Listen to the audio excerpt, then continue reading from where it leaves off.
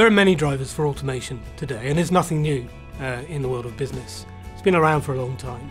What's really interesting though is a combination of, I think, one of the trends we talked about last year, software-defined everything, that really being taken on board, becoming mainstream, combined with new ways of delivering, such as DevOps, really meaning that IT organisations are thinking for the first time, how do they really bring things together and deliver in a different way and with a real view on driving business outcome with real agility.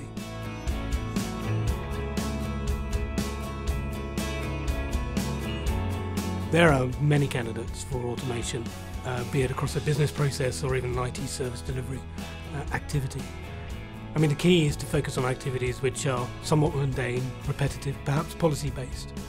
And really, if I were to start anywhere, I would start with the simple, and then look to really exploit more complex processes and look across the organisation for those sorts of candidates.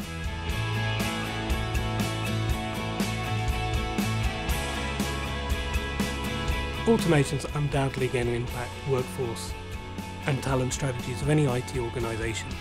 Really the focus is going to move from the tasks required to be executed and much more to really thinking through and understanding the manner in which automation can be applied to a specific process or set of processes.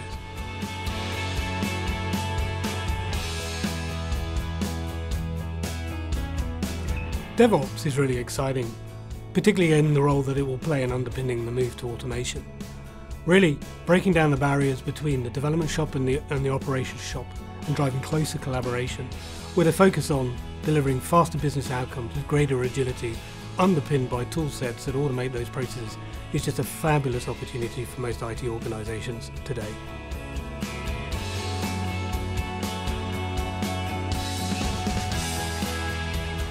In our Tech Trends paper, we highlight 3 possible options for rolling out and adopting automation across an organisation.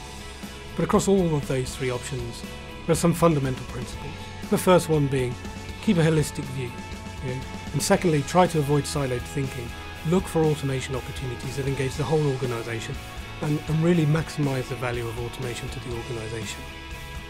One of the great things about automation as well, I guess when budgets are tight, is this can be self-funding. It's a great way to get budget and get some traction with some real use cases that deliver value to the business. And finally, when thinking about automation, it's important not to introduce new cyber risks into the organisation.